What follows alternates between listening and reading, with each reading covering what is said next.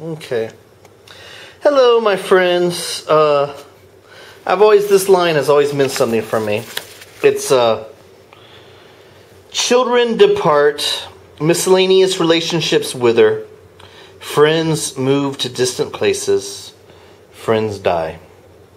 Children depart, miscellaneous relationships wither, friends move to distant places, friends die.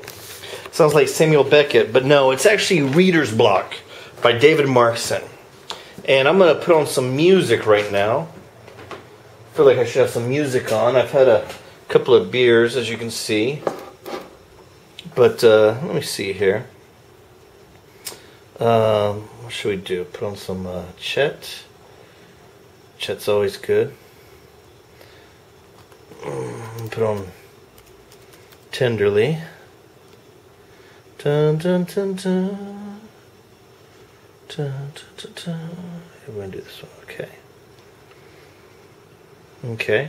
Now, in the mid-90s, I was at the Barnes & Noble's on Bay Street, which is no longer there, and I was intrigued by the title.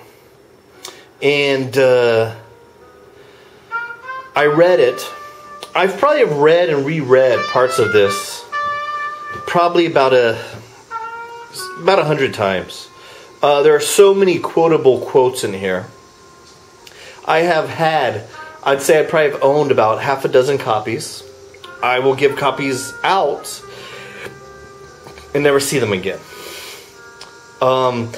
It's an experimental book. It's an experimental novel.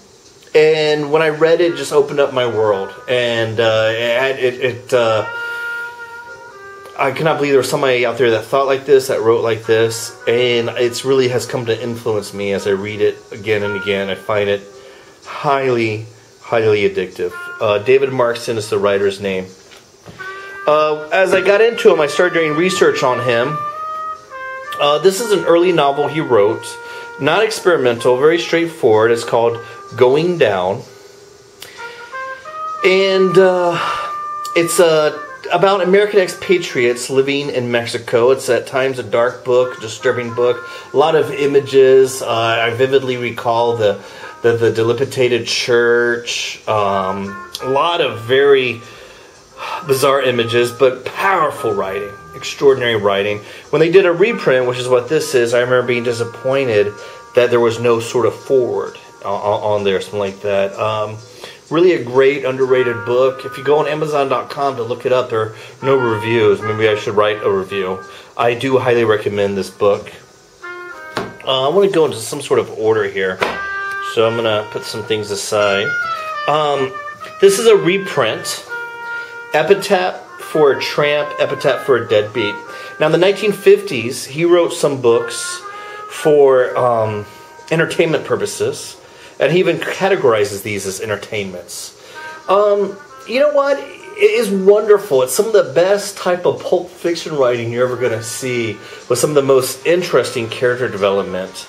I mean this as a compliment, but it reminded me of the Lou Archer detective series that Ross McDonald wrote, but actually better. And this detective, Harry Fannin,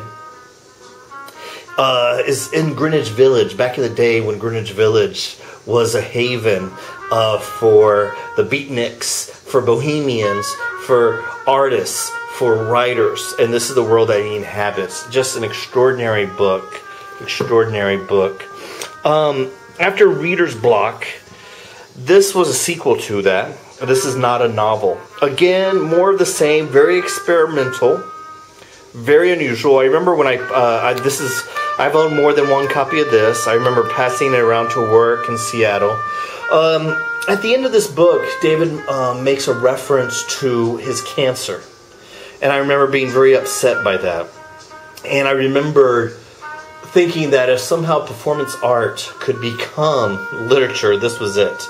Really amazing. In some of his own readings, Markson has talked about this being a poem, like a great big long poem, which works for him. That works for me too. Vanishing Point. This is third in his experimental novel series. He wrote 4 altogether. I've met people who think this is his best book. I don't know if I agree with that, but it is an extraordinary book. It is an extraordinary book. A lot of great quotes in here, a lot of great lines in here. I'm a big fan of this book. I do recommend it. There's even a page of it on Facebook. It definitely has a following. If you only read one of his experimental books and choose this one, you'd be on the right path. I am a big fan of this. I've, again, owned more than one copy. I've read all of his books several times, by the way. Look at that. I even own more than one copy currently of Reader's Block, which has a very luminous, very scary type of thing right here. Setting. I remember when this book came out, there was a review in the New York Times Book of Reviews that described David Markson as the best novelist you weren't currently reading. He's always been a cult. What can I say? This is his last novel that he published. He did die somewhat thereafter, shortly thereafter. It was published. It has some pretty funny criticisms. Like, for example, he really hates Bob Dylan. And I love Bob Dylan, but I thought it was kind of funny that he criticizes Dylan in this. Again, very clever. A lot of fantastic wordplay. And again, another very addictive book. Out of all of these, I thought Reader's Block was actually moments of sadness. Suicide in Reader's Block was a recurring theme in that, and madness and other things. This one seems to deal a lot with his loneliness and some of his health issues and things like that.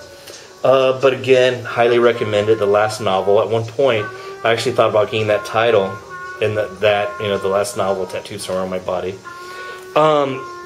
This book I got turned on to. Again, I've owned more than one copy of this book. Wittgenstein's Mistress. There's even I wrote a novel that has yet to get published, but there's even a reference to this novel in my novel. This is one of the best books ever fucking written. Wittgenstein's Mistress by David Markson. In the beginning, sometimes I left messages in the street. I can't walk past a homeless person. Reagan cut the funding for the mentally ill, and you see all these people in the street who are clearly schizophrenic, and they're shouting, they're talking to somebody regarding an issue that might be from 20 years ago to somebody that's living across the country. You can't read this book, you can't walk past these people and not think about this book. This book really captures something extraordinary, rare, and beautiful. This is one of the best books ever written. This is a masterpiece. It's one of my all-time faves, and it's a book that everybody should read. There's nothing else quite like it in literature. I am currently rereading this book. Currently, right now as we speak. Springer's Progress, David Markson, came out in the 1970s. As I'm reading this book, I'll usually cringe whenever people tell me they're reading a book that would make a wonderful movie. However, when I'm reading this book, I actually visualize a very roguishly handsome George Clooney. And maybe a Kate Winslet as the female character. I don't know, maybe somebody younger than that.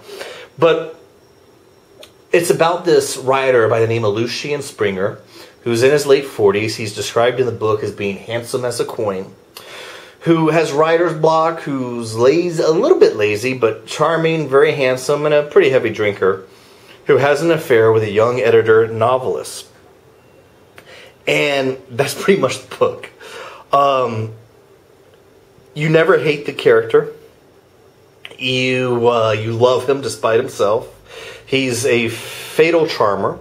And the entire book, I almost said film, the entire book is just filled with creative wordplay, wonderful quotes. There's a scene in the book where the writer's starting to find his mojo, and he's starting to write again. He gets a telephone call from a friend. He says to the friend, "Hey, I'm writing right now." He says, "Hey, I'm writing my life, and within an hour, I'll be up to this phone call." The book, again, is Greenwich Village, the 1970s. Poets, writers are all throughout this book, including famous writers he actually knew.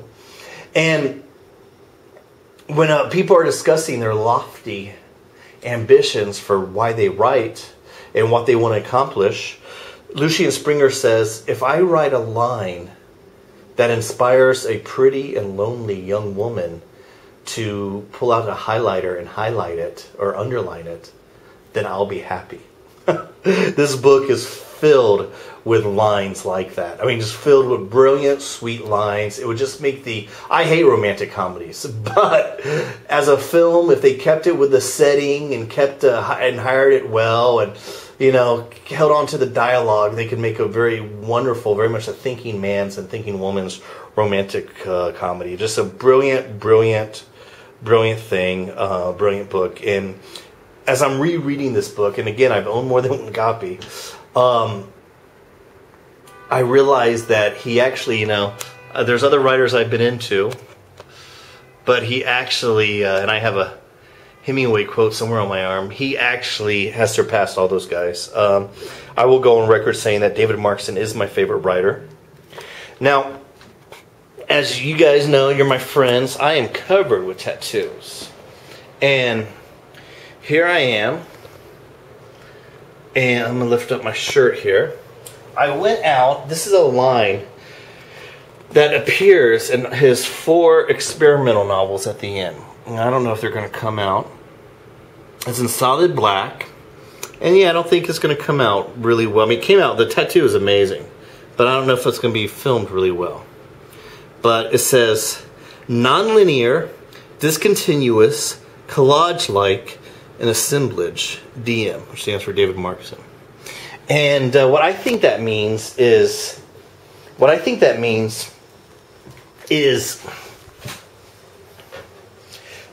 life is a clusterfuck, we always, it's a description of his writing style and his experimental novels, but what I think it means is life is a clusterfuck.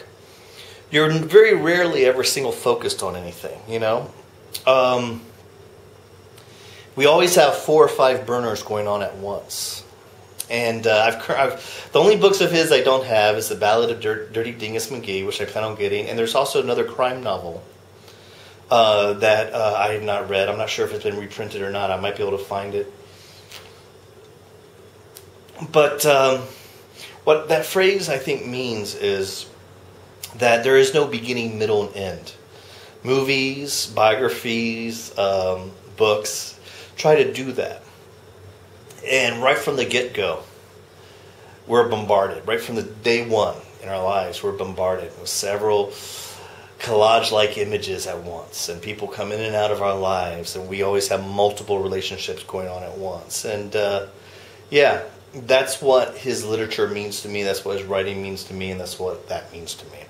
And I made this video. I'm not even sure if you guys are filming it correctly, or if I'm filming it correctly, but I made this video to show to the Markson family, because he unfortunately died before I ever got around to writing a fan letter. But I'm going to send this to his one of his daughters, his daughter, who's actually on my friend list on Facebook, and let her know what a big fan I am of his, and as an artist I feel a great influence of him. And I don't know if you're able to communicate with him, but just tell him thank you so much for me. Bye.